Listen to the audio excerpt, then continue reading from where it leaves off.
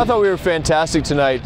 Longwood is a very, very good team, great coaching staff, and we knew we had to be amazing defensively, and the girls did that today, so it was a great result for us. Seniors, very proud of them, very happy for them.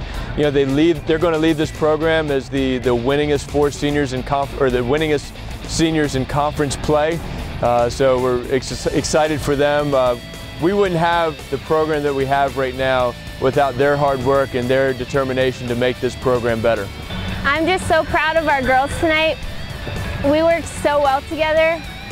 We just had this competitive spirit and we just went out there and competed.